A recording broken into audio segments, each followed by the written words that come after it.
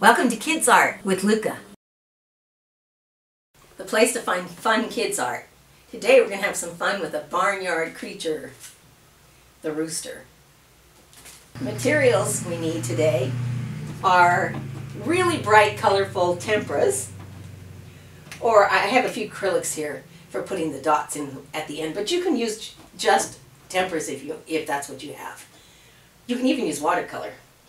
All right, and then you need some brushes for each color. I have about 6 here. And then I have a glass of water so that I can throw the brushes in at the end, because you don't want your brushes to sit with the paint on them. All right. And a piece of plain white paper. So the first thing we're going to do is put a little bit of each color on our palette, so that we can paint the different feathers, tail feathers on the rooster. You want really bright colors, because it makes it more fun, more visually interesting. I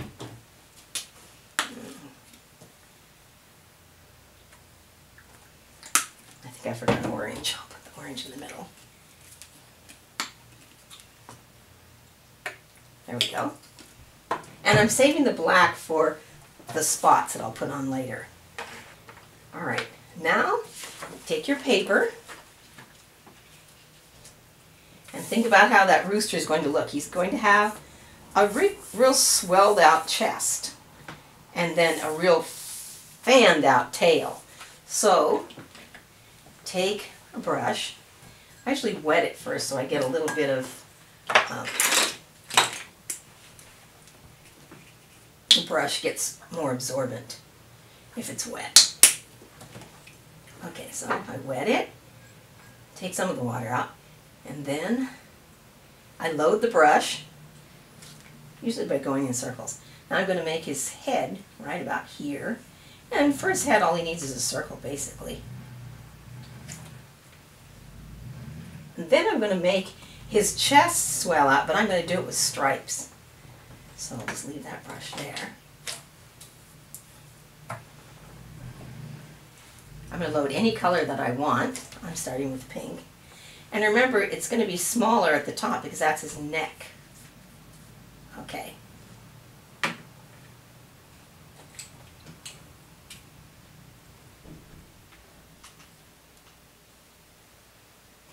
Put one color after another in stripes. See what I'm doing? I'm making basically stripes down here so that his neck is elongated.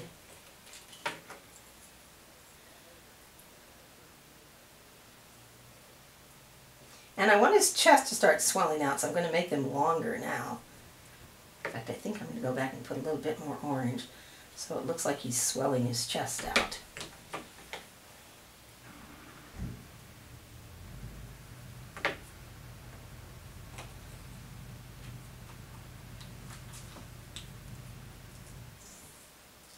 See how it's longer on that side where his chest would be poking out while he's gathering his breath so he can crow.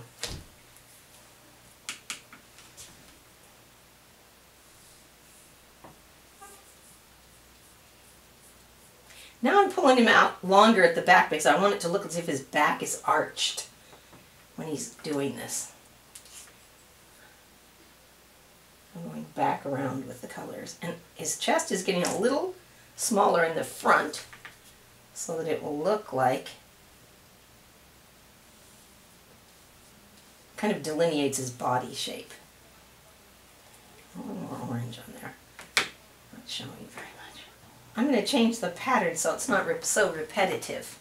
In fact, I think I'll put a little yellow in. We don't have any yellow. I might go right over this orange with my yellow. I want a little more yellow in here. I always think yellow brightens the picture up more. And now, I'm going to make it narrower at the back, because now this is where his body is getting smaller, going towards his tail. Now we're going to start the tail, which is the fun part.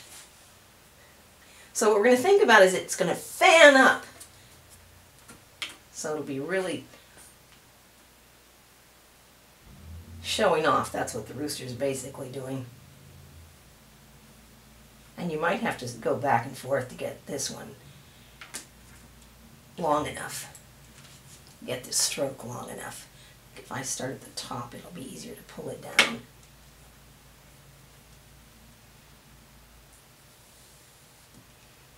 And I do want it to sweep out a little more, so you don't necessarily have to have them the same length at the end, because the feathers wouldn't be. The feathers are going to overlap and be at different lengths. Ooh, I like that. See how it's starting to really look like a bright, brilliant tail. What color do you think I should have next? Maybe, oh, turquoise? No. Red, maybe. All right. And a little more yellow. Ooh. All right. Makes you feel like crowing, doesn't it?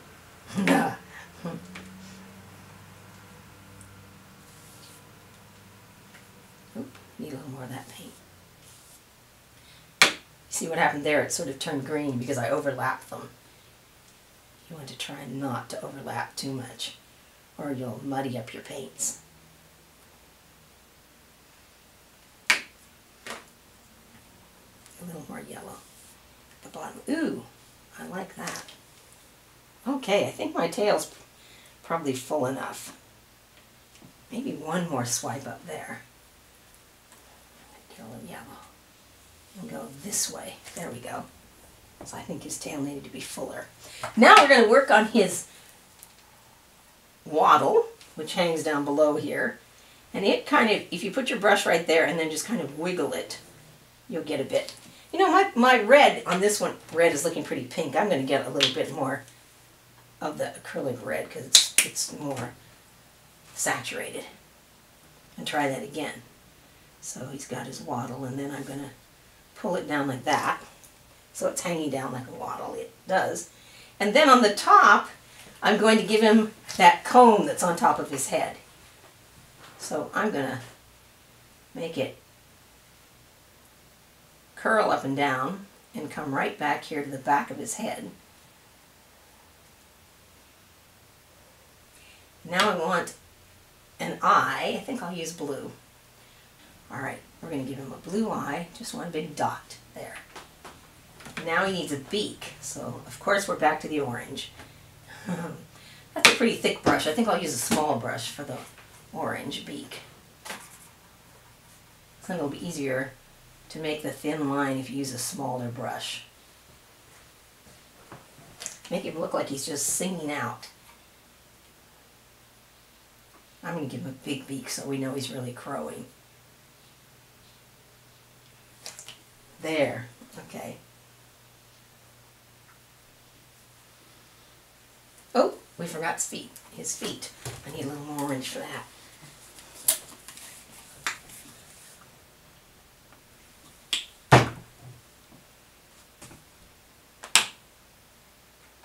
Load your brush, and then be really bold, just go straight down, and then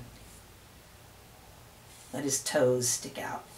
Now we're going to let it dry just a little bit before we put dots on. All right, I'm going to put a little bit of black on this because I'm going to dot with black as well as the dark blue. Put my dot colors in one spot. And I'm just going to put it, I just kind of think of myself as like hopping along like a kangaroo is what I do. You can think about yourself moving in any way you can so that it's rhythmic. There, see how that goes? Now,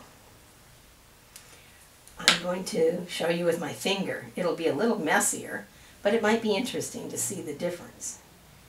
Okay, I put my finger down here, see how I loaded it, and then I tested it. Because sometimes if you have too much, it might muck it up. I'm going to put that one down here, I think in the yellow. Same way. So you get a little irregularity to it, which I like. I think I'll put blue into the turquoise and see what happens.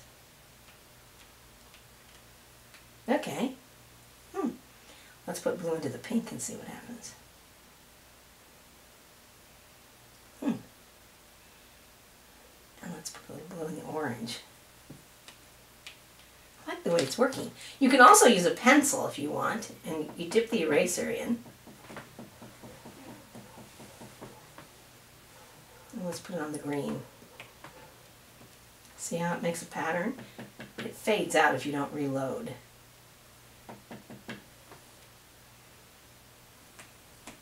You have to reload every couple, 2 or 3 dots. Let's put a little in the turquoise. Turquoise and black always look good together, I think.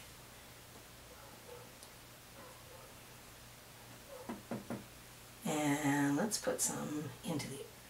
No, it'll look like Halloween if you put it in the orange. We'll put it in the pink. So, I think it's a lot more fun to use your finger because you feel freer with it. Let's see if it's too loaded. See how the dots really add some life to it?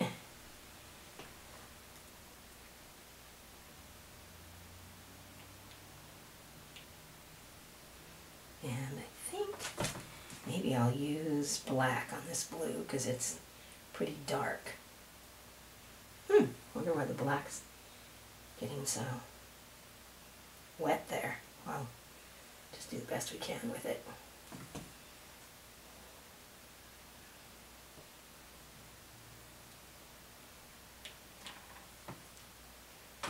Okay.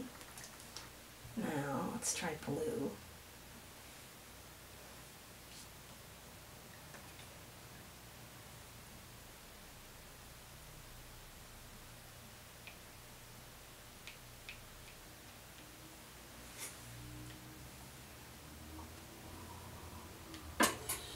And how about maybe a little more red will be done, I think.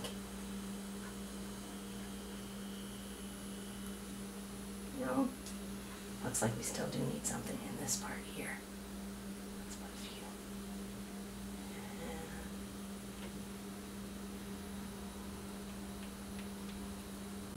I'd love to see what you did. If you'd like to share your project, use the hashtag #WithLucca.